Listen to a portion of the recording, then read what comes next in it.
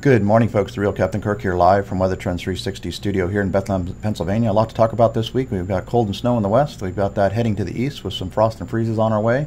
And we've obviously got soon-to-be Hurricane Michael headed for the North Gulf here, and some other exciting news here. And we're going to be even talking about our winter outlook again, and a little more detail on our snow outlook for this coming winter.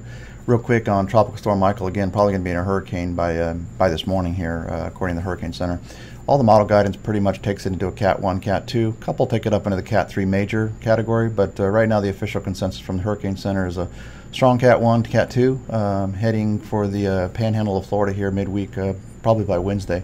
Model guidance is, I don't want to say relatively tight, but it's pretty certain. Obviously, it's gonna make landfall in the panhandle of Florida, probably most closely to Apalachicola, Tallahassee area here by Wednesday. Looking at the ocean temperatures, plenty warm enough for Michael. Again, 84 degree in its path. See it here, 84 degree. Typically above 78. We got more than enough energy, water energy here for the hurricane to develop. Again, in terms of anomalies, it's above average, and it gets closer to the coast here. We're talking way above average water temperature, so that's very concerning. Looking at the official storm surge potential, this takes the track, assuming the track is over here toward Wednesday afternoon toward Apalachicola, just to the west of Tallahassee. It puts this area again in that right front quadrant. Notice if you're on the other side of the hurricane, the storm surge is not that bad, but if you're on the right side here, the storm surge is always pretty catastrophic. So unfortunately, this does look to be a pretty decent storm surge, to say the least. We're looking at a 10 to 12 foot storm surge here in this Apalachicola Bay area just to the south of Tallahassee. So this is, if this track holds here, again, model guidance is way over here toward Fort Walton Beach, all the way over to Cross City. But right now the consensus is right here toward the Apalachicola. Again, this bay configuration here like this concave bay configuration just allows the water to pile up in here. So always very concerning with that. So God bless you folks. Wednesday's your day. So time to get out of harm's way. Looking at the wave heights, we can see that they're upwards of 25 to 30 feet just off of the, probably not on the coast, but again, so we've got to take that 10 to 12 foot storm surge and then put 15 to 20 foot waves on top of that. So you're talking about a 2-story high wall of water coming into, again, just to the right of the center here. So very concerning here for the folks in Apalachicola. Fortunately, there's not a huge population area, but again, concerning nonetheless for folks on the coastline. Looking at this week overall, so this is high temperatures versus average. It's been very, very cold, obviously. Second coldest in 30-some years out here in the west and the plains. So still way below normal temperatures. They'll get some moderation here this week. Still on the warm side of the cold front here, but you can see this cold front is going to head our way. So don't get used to the warm weather here on the East Coast. U.S. overall is the coldest in 6 years for this period this week, 8 through 14 October. That makes it the 9th coldest of the past 30 years, so kind of below average national trend. It's again wet. This tropical system obviously is going to make it very wet again in the east and areas that really don't want rain. Unfortunately, it's going to track through the Carolinas, so they don't. It's not going to stall like Florence did, but still looking at a ton of rain here along the East Coast, and even some heavy rain out there in Kansas. Again, wettest in 30+ years. If we look at the snow cover here this morning, again, the snow cover in the U.S. is about 4.9%, mostly in the Rockies and parts of the North Dakota area. That's the most in 7 years. Average would only be about 1.6% snow cover. If we look at the bigger picture here for North America as a whole, counting all of Canada and Alaska, North America snow cover is off the charts. It's 37% above average, the most in 52 years. So that's telling us something here when we talk about our winter outlook, which we've already discussed previously, but we'll recap it again here in a few minutes. But 37% above average, that's the most, again, 52 years for snow cover across Canada, Alaska, and the U.S. So sign of things to come. Certainly lays the groundwork for a cold winter. Looking at this is the snow forecast here actually for the next 4 days. We can see the system moving out of the Rockies. It moves a little bit into the plains. Maybe some heavier snow to the west of Fargo, North Dakota, and then passing north of Duluth. So again, a quick little system here, laying down some snowpack. Definitely a sign of, excuse me, winter to come.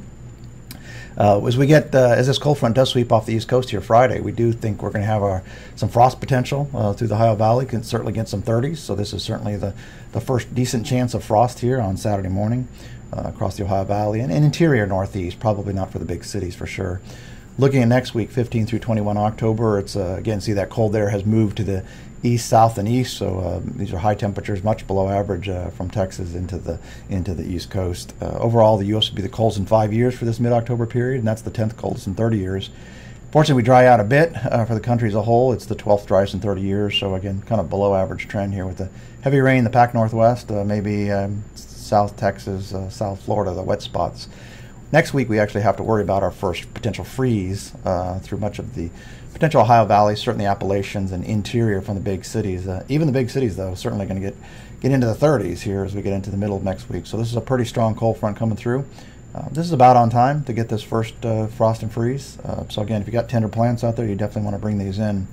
Now, some exciting news here. On Thursday, we will be going live on DirecTV and iDish, I think Earl Farm TV, at 1:30 Eastern Time here on Thursday. So we're going to be talking about our winter outlook. So we thought we'd give you a quick teaser here. Again, we talked about some of this before, but we'll just recap it. So these are our winter temperature outlooks, coldest in 5 years, 6 coldest in 30 years. We think there's going to be a dual jet stream type pattern with a weak central-based El Nino pattern. So you get a subtropical jet stream across the south and a polar jet stream across the north. So this area in the Ohio Valley is the real cold spot. And this area may be cooler than last year, but again, above average in this ridge area in here. But interesting battleground when you have these two jet streams merging like that. So overall for the winter, we'd have it the coldest in 5 years. Again, 6th coldest in 30 years for the nation as a whole. Last year was slightly below average for the winter overall. This year is even colder. So cold winter to come. Looking at rainfall here, again, we see that 8th wettest in 30 years and wetter than last year. So, along the East Coast, this is kind of a nor'easter type pattern scenario here. So this is the kind of winter where you can actually get some of the bigger nor'easter snowstorm potential across the East Coast. So again, going to be an exciting winter to say the least for folks that actually do like cold and snow. Looking at, again, precip for the U.S. overall, again, 8th wettest in 30 years. Haven't shown this map here, but clients have seen it. But this is our snowfall outlook. These are actually snowfall trends versus average. So we're looking at way above average snowfall here in a band from Kansas all the way into the mid-Atlantic. May not be as bad in New England as it was last year. Pockets of some in the higher elevation here, but generally more average. Really think this storm track combined with the subtropical jet stream here is going to create some pretty interesting snowstorms here, and then obviously as they regenerate off the East Coast for the mid-Atlantic as well. Kansas City hasn't had a big snowy winter in many years, 5, 6, 7+ years. So this will be exciting for them, and again, probably exciting in the major cities, the southern part of New England. So again, overall, we'd have the U.S. the snowiest in 5 years and 8th snowiest in 30 years. Again, so this shows the national trends. Again, snowiest in 5. Good chance we're going to rival some of these big years back in history here. So it's going to be a interesting winter, to say the least. We will be talking, again, all of this on RFT TV here on Thursday at 1:30 Eastern Time. We'll be talking about FarmCast, a product that we actually offer to our farmers. Helps them near term, short term, year ahead. So pretty much anything a farmer can think of, this report typically addresses those questions. So with that, folks, have a great week. We have some very stormy weather ahead, and we'll be back here this time next week.